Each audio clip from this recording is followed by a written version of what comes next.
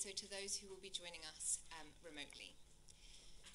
Today we will explore how punitive drug policies have accelerated environmental degradation and pose a serious threat to climate mitigation, adaptation, and justice. This is a timely meeting of aligning drug policy with environmental protection. We will be proposing recommendations to ensure that the UN and national drug policies support, instead of undermining the collective efforts made by international community and millions of activists risking their lives to protect nature. My name is Clemmy James. I am a climate activist, and I am the Senior Policy and Campaigns Officer at Health Poverty Action. I'm also the coordinator of the Drug Policy Reform and Environmental Justice Coalition, of which members of this panel sit with me. We are delighted today to be joined by the Colombian and the Brazilian delegation, two countries who are guardians to our planet's, one of our planet's largest carbon sinks and most precious rainforests, the Amazon.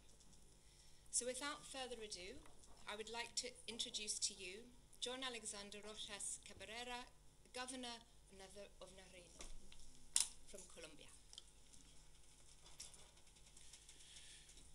Cordial saludo a todas y todos. Soy John Rojas. Hello to all. I am the Governor of Nariño, another victim of the conflict in Colombia. The FARC killed my father 25 years ago. Reconciliation and pardon changed my life and the life of my family, and since then I have dedicated myself to being a defender of peace, for greater well-being for my daughters, for our sons, and for the Nariñenses and all Colombians. I'm arriving here to accompany the Vice President of Colombia, who was in Mexico with the negotiations of the ELN. We continue to support the process, including the total peace that our President Gustavo Petro, the change government, has proposed.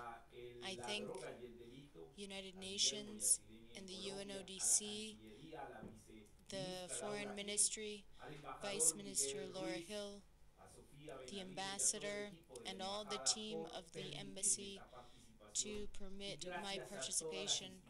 And thank you to all the institutions and activists that defend the environment. Nariño is a department in the southwest of Colombia.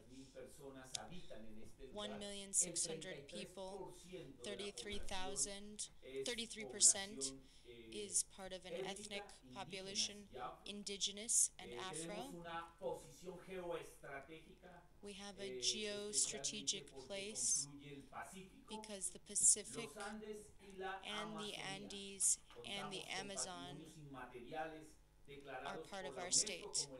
We have UNESCO heritage, including the carnival, and we have this understanding around grass and mopa mopa. We have this richness, this biodiverse richness. Unfortunately, there are 56,000 hectares of coca that are cultivated in Colombia. This is 28% of the total coca cultivation in Colombia.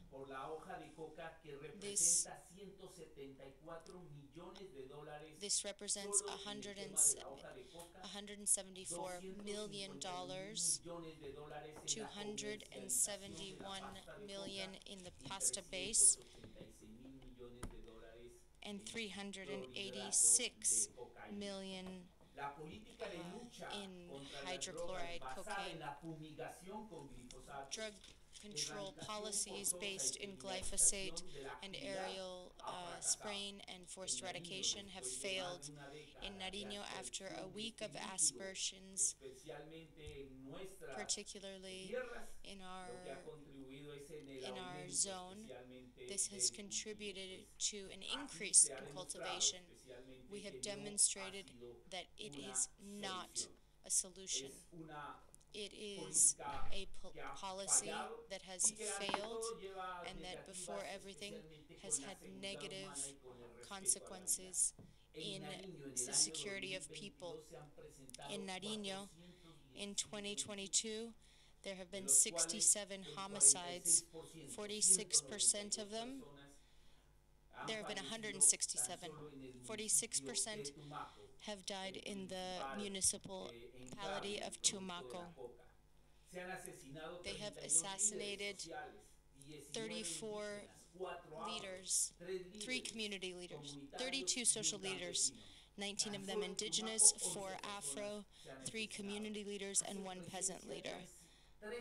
There are 13 structures that are at the margin of the law and that dispute territory. This conflict has brought us to this issue where the conclusion I can make is that there is a global market that is growing, demanding the consumption of drugs. Nariño, with our social conditions and our geographic conditions, and we understand that we have a business and a commercialization that comes from the coca and the presence of non-state actors, and that the state presence has been weak. Therefore, we propose that we need to do a transformation of this illegal economy towards a legal, gradual. We are proposing a development plan, an integrated development plan in our zone where Tumaco can be a strategic port for Colombia and the world, and to connect us with Brazil. The defense of environment and the search for total peace is what we are looking for in this, so that our Afro, indigenous, and campesino brothers and sisters can live in peace.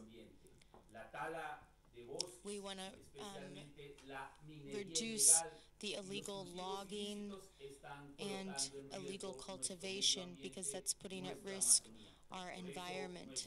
For that reason, our petition, our request is that these territories, these diverse territories, will be given this support from all nations. Thank you. Thanks, Kendra. Thank you, Clemi. Thank you to the organizers, to CND, to all of you for being here. Gobernador, it is an honor for me to be with you all today. 2 weeks ago, I was visiting this mangrove wetland on Costa Rica's Pacific coast. It's a small but vital part of the estimated 147 million hectares of mangroves that encircle the globe, providing key ecosystem services like carbon capture and storage, coastal protection, and fisheries management.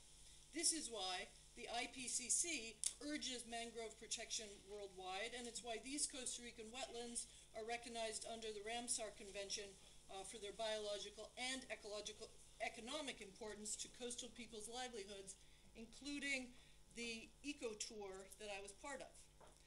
But as I learned on that trip, the future of these mangroves hinges as much on biodiversity conventions as it does on the drug policies that are being brokered here in Vienna this week. Our superb guide, Carlos, made the connections clear. He told us that over the, could you go back to this? Yeah, no, the other. Perfect, yeah. Thank you. He told us that over the past 6 years, ever since the U.S. Coast Guard had increased patrol pressures on the high seas trafficking, smugglers running cocaine and marijuana by boat from Colombia to northern Central America had been using the wetlands for drug storage and fuel provisioning.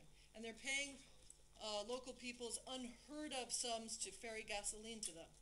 The effects of their activities are inescapable.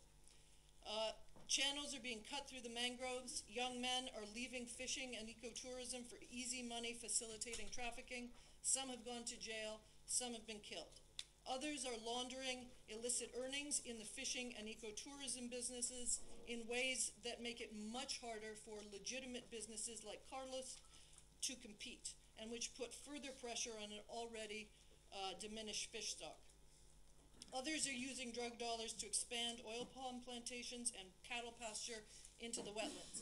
It's illegal, but no one speaks about these environmentally destructive dynamics because no one trusts anyone anymore. Not members of fishing cooperatives, not neighbors, not the police.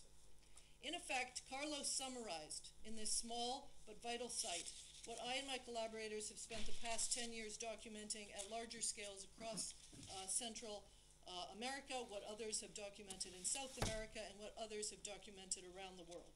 And that is that the global drug regime is orthogonal to building the sorts of environmental and climate resilience that the planet urgently needs. Let me scale out from Carlos's insights to highlight 3 mechanisms by which this happens. First, and I want to say I base my comments on a pretty, I would argue, a compelling body of evidence, a small part of which is presented here if you'd like to learn more details. But first, I want to be very clear that I'm not talking about the impact of drug crop production on the environment. That is for other speakers to discuss. What I'm talking about is how dramatic environmental harms concentrate in spaces of drug transit and are associated with the investment of drug profits in those spaces. And that originates in the fact that counter-narcotic police and military actions relentlessly push traffickers into remote frontier areas, often indigenous lands and protected areas. But these remote biodiverse areas are not just logistically convenient, they are also frontiers. So from a business perspective, they represent ideally undercapitalized spaces that are superb for absorbing surplus capital from the drug trade through the transformation of forests into oil palm plantations, cattle pastures, aguacate plantations, lo que sea. These are great ways to launder dollars and diversify income and asset portfolios for traffickers. So to be clear, drug traffickers destroying forests and land grabbing is logistically and financially best practice. Second, just as Carlos made clear in Costa Rica as elsewhere, the profitability of drug trafficking means that the trade can seriously distort rural economies. No legitimate activity can compete with a trade that generates billions of dollars annually. In some Central American countries, profits from cocaine transshipment in some years have exceeded direct foreign investment and the value of agricultural exports. The tsunami of drug dollars pulls rural land and labor out of food production, increases the price of staple goods, and further subsidizes extractive activities like gold mining, wildlife trafficking, and illegal timber harvests. These environmental crimes are more often than not made possible by capital from the drug trade. Third, the IPCC's recent climate change and land report identifies several policy levers that can protect existing forests and restore degraded forest lands, such as capacity building to support resilient biodiverse food production systems and democratic responsive governance systems to manage land at multiple scales. But what happens when existing forests and lands ripe for restoration are coveted or controlled by organized criminals enriched by the drug trade? There is much evidence to show us that the effective management required for their protection is fundamentally undercut by the violent power of organized crime, who will always prioritize their business interests over environmental protection. And as we know too well, and as the governor has just told us, traffickers will kill or compromise anyone who might stand in their way. There is just too much money in the drug trade, too much power to control the fate of too much of the world's lands and forests. We have learned from 50 years of counter-narcotic policy that there is virtually no amount of military aid, development aid, or anti-corruption initiatives or governance capacity building that can compete. Anyone on the ground in the world's tropical frontiers knows this, and they know why, because they understand what makes narcos so rich and powerful in the first place. People like Carlos know. He had an enviably straightforward analysis for the social and environmental problems he was witnessing in his community. Next slide. The real problem, he said, was that drugs were illegal. Being illegal made their trade risky, which made them expensive, which meant lots of money. He was emphatic that there will always be demand for drugs. He said controlling drugs in the way that alcohol is controlled was a possible path forward. But not just in one place, he cautioned. As you can read here, he made a good case for global, legal regulation. So to align drug policy with environmental protection, I think we should listen. Thank you. Thank you, Kendra. And now I'd like to introduce Dave Reedy-Taylor from the Global Drug Policy Observatory. Thanks, Dave. Great. Thanks a lot, Clemmy. Okay, so if we could go to my first slide, please, and then the next one. Thank you. Great. Okay, so I'd like to begin, I promise, a very short presentation with a quote from the year 2000 by the Executive Director of the United Nations Environment Programme. I'm not going to read the whole quote there, you can do that, but what I'd like to just highlight is the final sentence, which I will read. Although scientists are now able to appreciate the complexity of this web of interacting natural processes, we're still a very long way from understanding how they all fit together.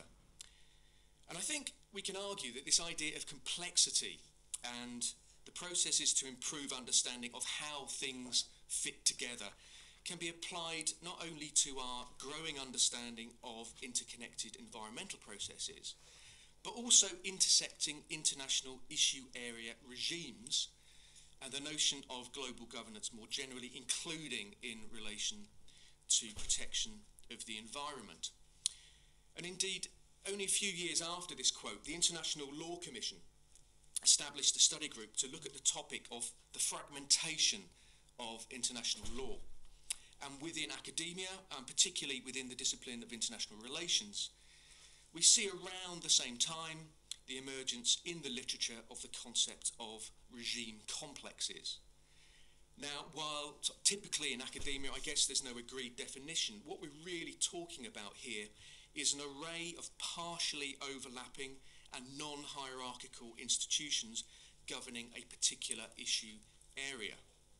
There's general agreement that such a situation generates what we can call rule complexity, and that regime intersection is characterized by complementarity as well as oftentimes, and I would argue more frequently, by tension and conflict. So in terms of international drug policy then, this is in many ways, I think, another dimension of the age-old problem of system-wide coherence, and this is something that Kendra alluded to. And arguably, however, when we're working towards coherence, it's getting more pressing as there's a growing understanding of how what's often referred to as the global drug control regime, or various variations of that, and then a range of related policy interventions beneath that intersect with an array of interconnected elemental regimes or regime complexes, including those relating to two associated areas: human rights, and then within that, indigenous rights, and the environment. After all, drug policy at all levels of governance is a classic example of a cross-cutting issue, and these are issues that were flagged up by the CND chair in his opening remarks. Now, I think it's fair to say, I think it wouldn't be unfair to say, that what goes on here in Vienna, it's been quite slow to appreciate these interconnections.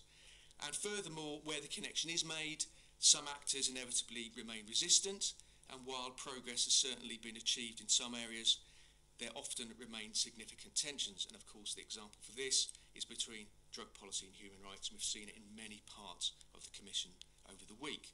Now, clearly there has been progress, but more work certainly needs to be done. And closely related to indigenous rights in particular is a currently far less visible regime intersection where more work definitely needs to be done. And this relates to global drug control and what we can define as the global environmental regime or regime complex, including within that what we might want to define as the biodiversity regime complex. And I think biodiversity is an issue that often gets overlooked in the very welcome debate about drugs policy and climate change.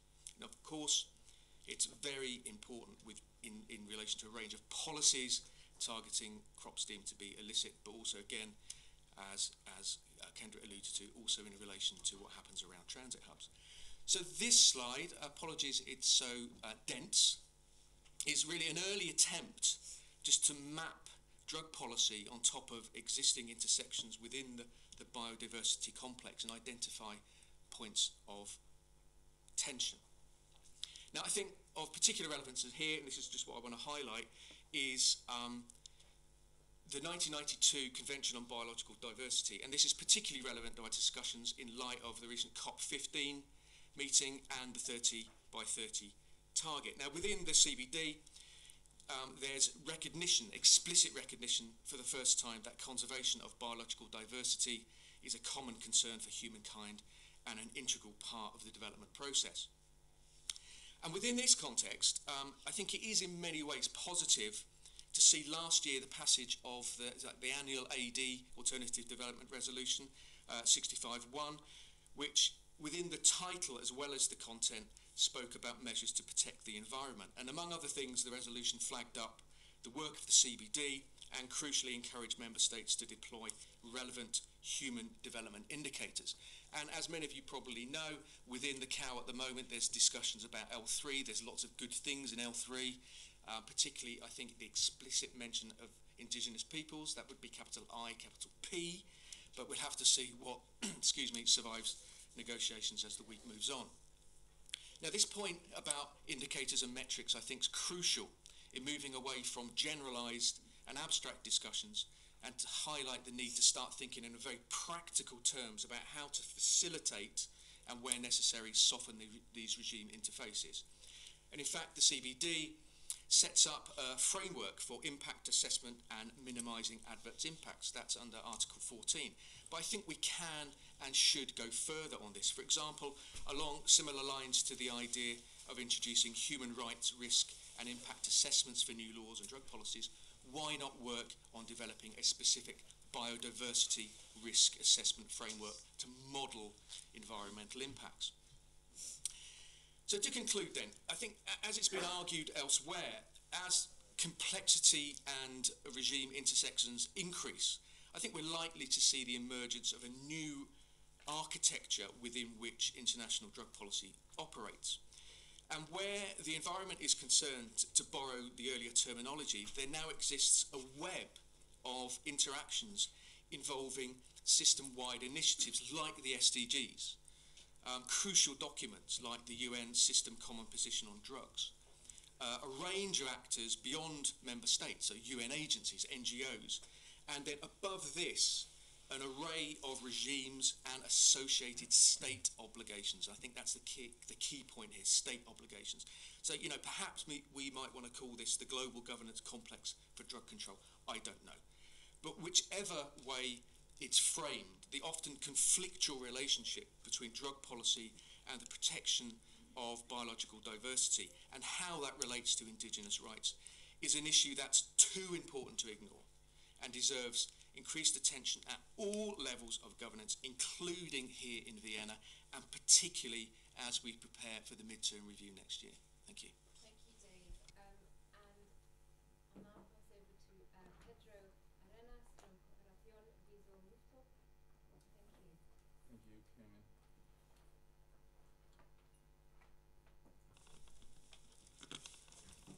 Muchas gracias, colegas, por la organización de este side event. Thank you very much for your words at this side event. I come from San Jose Guaviare. It rains 8 months a year, and we have large rivers. Our ecosystems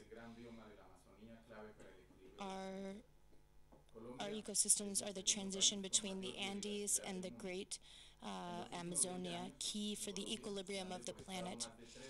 Colombia is the second country with greater biodiversity in the world. We have many guidelines regarding environmental order in the territory. We have national parks. We have indigenous reservations, and we have community consultative boards of Afro descendants.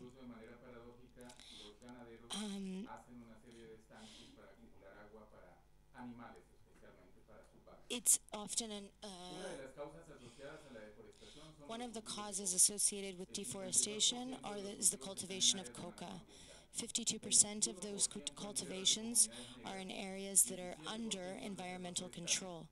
20% in black communities, 17 on forest reservations, 4% in natural parks, and 10% on indigenous land. But on a national level, in 2021, coca has been part of 8% of the total deforestation. According to the Institute on Environmental Studies, during 2021 in Guaviare, we deforested 25,000 hectares, even though coca, it was only close to 7,000 hectares. Something that we can see that illegal logging was greater than the coca that was grown. What you can see now is that in this map, the Amazon is there. Cultivation of coca was part of the colonizing forces, where there weren't institutions from the government due to a lack of agrarian reform in the center of the country. In the beginning of the 1980s, coca was cultivated close to centers, but since we have the first law against drugs, the cultivation has had to go further and further far away. It's true that cultivators have to use chemicals so that their plants will grow faster, and they use large quantities of gasoline, cement, and other chemical agents in the processing of pasta base of coca. It's also true that the residual effects of the hoja de coca, which has been processed, has an impact on the ground and on water. The environmental affectations because of the cultivation of coca include deforestation, which can destroy biological corridors, which are important for flora and fauna. This is the most grave because where coca cultivation has happened, it can convert into a monocultivation, and so families can sometimes forget to cultivate their own food, and the illegality of this activity opens spaces to disputes between armed actors. To eliminate these cultivations and reduce the offer of cocaine, the state has obviously implemented military bases and police. This has been a weakening in institutionality. Glyphosate has been used since the end of the 70s against cultivations of cannabis and marijuana in the Santa Marta region, and beginning in 1994, the government ordered campaigns of aerial spraying against coca cultivation. During the last 21 years, our territories have been fumigated with agrochemicals from the air and with planes, combat planes. This has been a fierce militarization strategy, an aspect that increased during Plan Colombia. The cultivation of coca has moved from one place to another, getting to these reservations, indigenous reservations, natural parks. We know that there are now more cultivation than in the last 20 years. The data we have can be seen here. Close to 5 million acres were fumigated by air, and more than 2 million acres by land. dozens of thousands of infrastructures of processing of pasta base has only destroyed without any environmental protocol by the authorities. Tons of chemical waste have been incinerated in the middle of forests and this has obviously affected water and the ground. The actions to reduce the offer, to reduce the demand, to reduce supply, has caused a duplication of deforestation, has dispersed cultivation to zones with greater environmental protection, and has affected cultivation of food, the biological cycle of flora and fauna, and in particular insects such as bees and contaminated water and fuentes de agua, water fountains. In addition, these aspersions has applied without any sort of environmental protection to human health. In addition to this, the most worrying aspect is that we find a perverse drug policy. Thousands of families have been displaced from their places. In my region, half the population is displaced according to official data. This is caused by aerial spraying, by the loss of security, of food security, by the break in our economy, in our peasant economy, and because of the armed conflict. This weakening and poverty of people who work in cultivation and the lack of opportunities by the state has only facilitated a model that means that more of our tierra, of our territory, is in smaller hands, in fewer hands. This means that the cultivations of coca are not actually the principal reason to understand deforestation. They're just a point of which... I'd like to introduce Sylvia Kay from Transnational Institute. Thanks, Sylvia. Thanks, Clemmy. I think as all previous interventions have made plain, drugs are unequivocally an environmental issue. I think that's a very, very strong message that we want to send out with the organization of this side event. And in the brief presentation that I will make, I want to suggest a kind of 3 opportunities or a triad of recommendations, if you will, about how this debate around the environmental impacts of drugs and environmental impacts of drug policy can be taken forward. So I will go briefly through 3 recommendations I will make. The first recommendation is to integrate the environmental impacts of drug policy into the 2022 midterm review of international drug policy commitments as reflected in the 2019 CND Ministerial Declaration. It was already mentioned briefly earlier, but there's also an already agreed upon modalities resolution at this CND that sets out the process and format for such a review process, including the organization of 2 interactive multi-stakeholder roundtables in parallel with the plenary proceedings on the topics taking stock, work undertaken since 2019, and then looking forward, the way forward, the road to 2029 and beyond. I would argue that in light of government commitments, state obligations really, coming out of both the climate and biodiversity COPs, it is crucial that the environmental concerns in relation to drugs and drug policy are integrated into this review process and in the plans for the coming 5-year period. As the UN Secretary General has said, making peace with nature is the defining task of the 21st century. It must be the top priority for everyone, everywhere. And it is notable in this respect that for the first time, the 2022 UNODC's World Drug Report included a special booklet on drugs and the environment. This can be a useful platform to build on for this review process. However, I would argue that in this review process, the international drug policy community must acknowledge the breadth and severity of the environmental impacts associated with drug control policies, particularly for countries in the global south. And member states should commit themselves to reforming policies to eliminate this damage.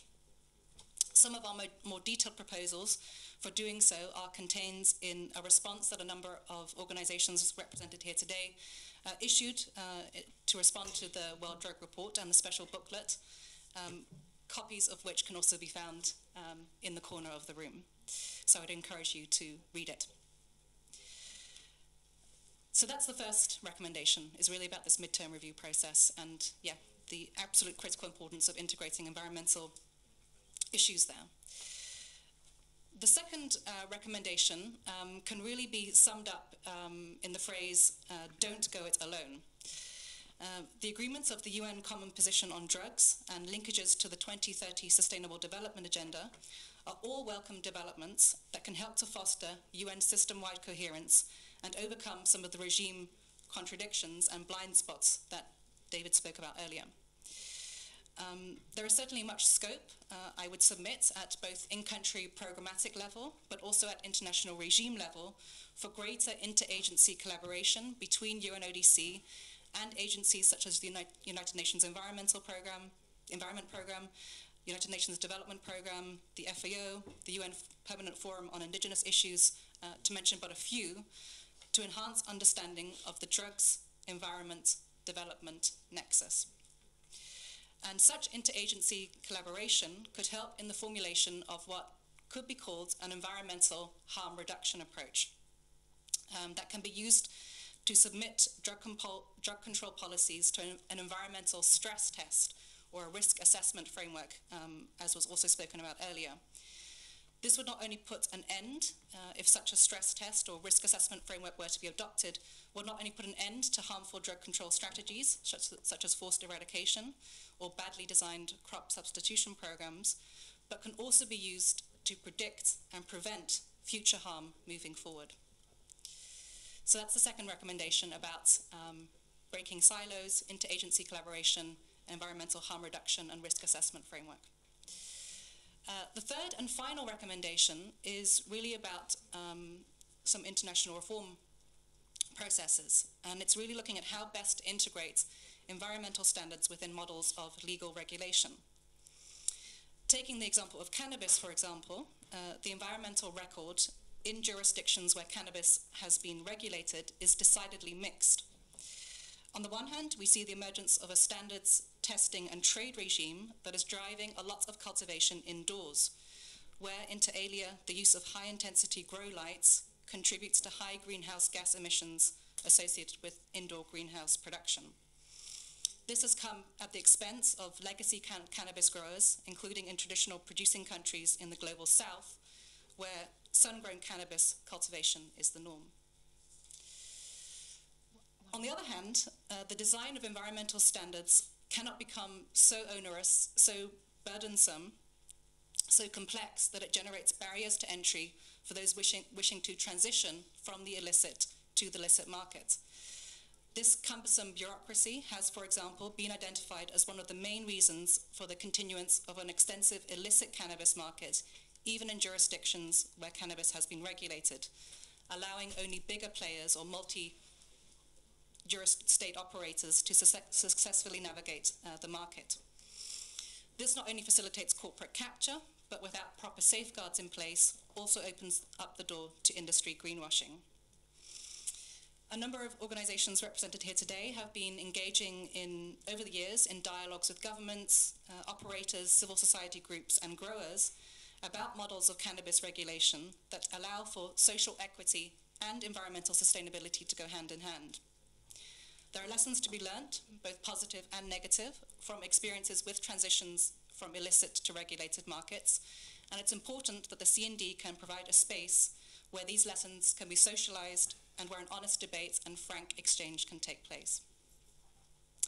And this is salient not only in terms of cannabis reform, but also in light of the call by the governments of Bolivia and Colombia for an independent review process of the scheduling of the coca leaf. We have heard at this CND, both in plenary and in a number of side events this week on this issue. These have included also lived testimony from cocolero, peasant and indigenous communities of the human rights and environmental harms that follow from the persecution of particular plants and the perverse and unintended consequences of punitive drug control policies. Thank you, Sylvia. Final sentence, and just perfect timing. I would just like to leave you with this thought that I think that repairing this rupture of humans from nature that prohibition really has engendered must be a central priority and direction of travel for all concerned in aligning drug policy with environmental protection. Thank you. Thanks, Sylvia. And finally, I'm pleased to say we have closing remarks from Marta Machado, the National Secretary for Drug Policy Brazil. Thank you. Thank you. I thank the Transnational Institute for organizing this session. I think it's extremely urgent that we connect drug policies with environmental protection, and when we talk about environment, the kind of urgency we have is exceptional. I thank my colleagues. That was I was really impressed with their presentations. I just want to give a final comment on the situation on the Brazilian Amazon.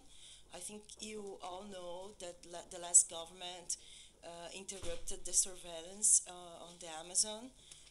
In fact, the government exonerated officials who have acted against the organized crime, defended the invasion of indigenous land, and supported illegal mining.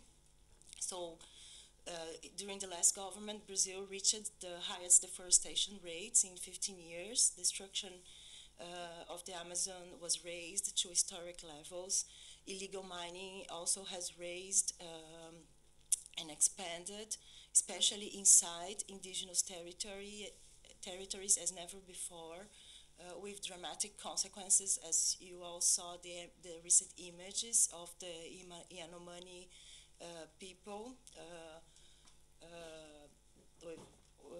dying of many diseases that came with the illegal mining.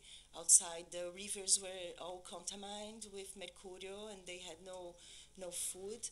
So in the fact that the government created this free zone without surveillance, it created this coalition or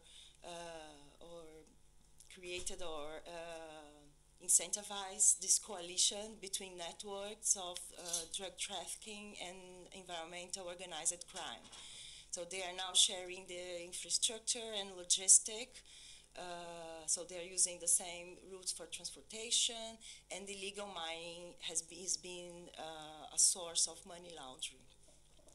So the most important drug cartel in Brazil is now deeply involved with the organized crime in Amazonia, and I would make a bracket and say that this big drug cartel in Brazil was also strengthened after decades of politics of mass incarceration, and the previous drug policy has a lot to do with that result.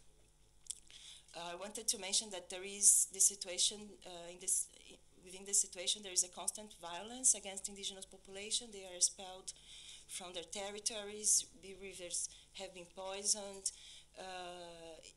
and there is a progressive involvement also with the local populations in different chains of this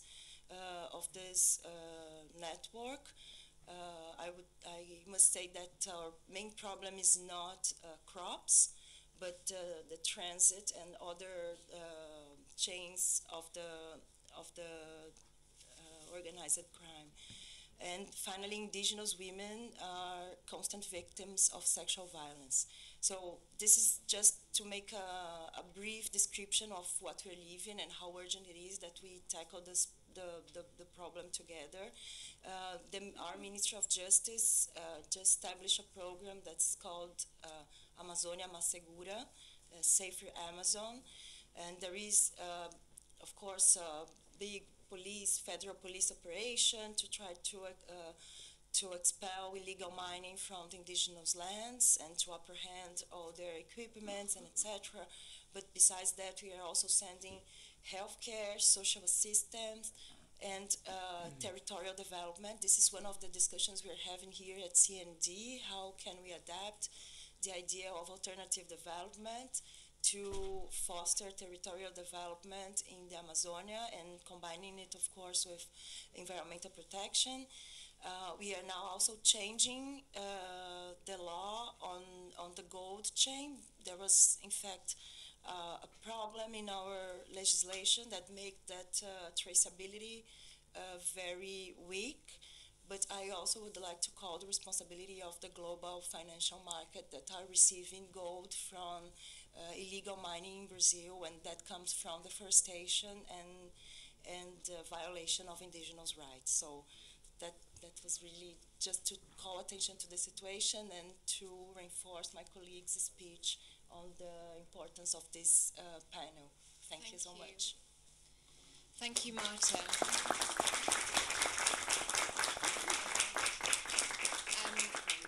So we will conclude. Thank you to all of our speakers this morning and to all of our co-sponsors.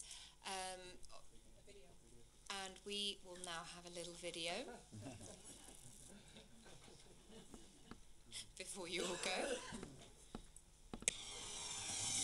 En la esquina estratégica de Sudamérica, bañado por el mar Pacífico, como puerta de entrada a la Amazonía, está el departamento de Nariño, frontera de Colombia con Ecuador. Nariño es un territorio colmado de oportunidades para conectar a Colombia y a Sudamérica con el mundo. Nariño es un destino turístico por excelencia, una tierra biodiversa, hogar de especies únicas y humedales de importancia mundial. Cuenta con ríos y lagunas, reservas ecológicas, volcanes y nevados, playas, ballenas y aves de majestuoso colorido. Nariño es la tierra donde se produce hoy por hoy el mejor café especial del mundo. Nariño es manos laboriosas, personas talentosas, deporte y aventura. Nariño es carnaval, donde se mezclan culturas, tradiciones, mitos y leyendas. Nariño es fe, es esperanza, es trabajo, es gente buena. Nariño es territorio de paz. Recorre Nariño, descubre su magia. Wow, okay.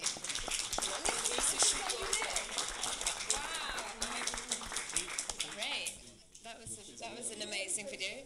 Brings a bit of colour to this building. So I feel we actually have room for a few questions. So we've got 5 minutes.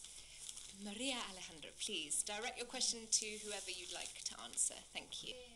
Thank you very much for Thank you very much for this amazing panel. I do believe the need that well, thank you for your work as well. Thanks. The environmental policy needs to talk with the drug policy agenda. Maybe this is a question for Silvia, but for the rest of you as well. And it's what do you think about the need of directing, for example, instruments such as the payment for ecosystem services to coca crop farmers or anyone who is cultivating crops for illegal trade? Because I do think that's an instrument to help with this transition to legal economies, but also to stop the frontier moving to the forest. I can certainly make a start, but if others also want to add, certainly. I think it's an interesting proposal, and I know there have been very, very initial some experiments also in Colombia with payments for ecosystem services in the context of potentially also some coca transitions. The only note of caution I would perhaps introduce here is that, of course, payments for ecosystem services benefit those that already are owners of environmental assets, so to speak. So, because the payments have to be directed to certain beneficiaries, and often the beneficiaries that are recognized are those already with land titles, or who already have some kind of ownership or management of particular environmental goods and services. And so for populations that have been displaced, for example, or otherwise landless populations, how the payments for ecosystem services can be structured to benefit those kind of groups is just one concern I have with that mechanism. But I think it's certainly an interesting incentive and reward scheme, and to support communities that are really guardians of the environment. So certainly holds promise, but there are also some notes of caution. Does anyone else want to say anything on that particular question? Thanks, Miri. Are there any other questions? Yo puedo decir algo para útil ¿sí? ¿Sí? Ese también es propaganda de nuestro país. Nuestro país. El presidente Gustavo Petro ha propuesto un plan para salvar a la Amazonía. Ese plan, según sus palabras, junto con Brasil, together with Brazil, is to, our president Gustavo Petro has a plan to save the Amazon. Here's what he says: we would pay to them a value, the economic value, every month during the next 20 years. That value would be $600 a month. That would be the price of today. And the president in our government would need funds to be able to do something like that. Practically, it's a proposal that doesn't have the figure of prices of paying for services, so that would really leave behind the communities who cultivate coca, and it would really be a focus on how do we restore forests. Regarding payment for environmental services to some communities, we have practiced this within the contracts where the state doesn't actually give you papers for the land, but it gives you a concession to the family so that they can use that land during a certain amount of time. In the previous government, it was 10 years. They proposed 10 years. The families said this doesn't give us enough legal standing, and so they've asked for more years. And so these contracts or these concessions would go to families, and they should be long-term, at least 30 years, so that there's security and stability in those agreements. And finally, we have a great worry with these payments for carbon, because there's certain signatures that have happened that aren't really looking at how do we save the Amazon. And some of them have been actions that are really about economic gains and speculation, and that don't have to necessarily do with the rights of families that live in these areas. In our brother country of Brazil, this is a good space for me to say that we are very worried about this. One more question. Would you like to stand up? My apologies for my Spanish. Hello.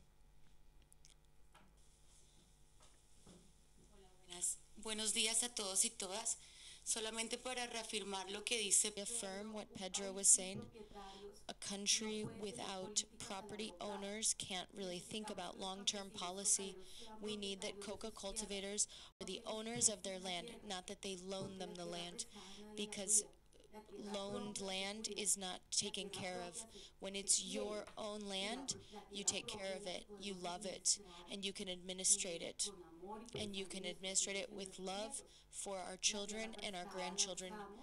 Loaned land, we use it, we use it and we finish it, and sometimes we give it up to mafias, which can be mining, which can be cattle ranching or drug trafficking, but we need a country of property owners. In the Amazon, there are serious problems with land ownership, and there are serious problems with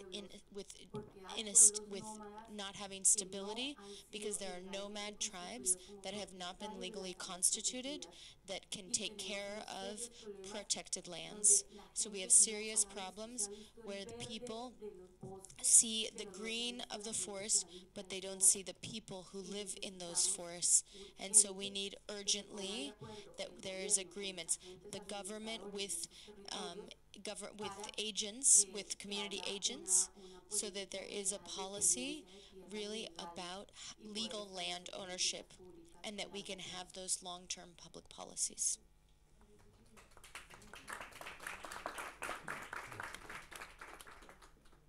Pedro, do you want to respond or no? No. Great. Okay, I think that brings us to the end, and I just want to encourage you all to be curious, be bold. For many people, the environment is a new thing. It's the defining issue of our time. It can feel really overwhelming, but we have to include it in all of our work. And hopefully in years to come, we will see the change that we're all part of. So thank you so much for attending, and thank you to our co-sponsors and our panel. And our interpreter, Zara's Max. Thank you. Thank you very much. Have a good rest of your day.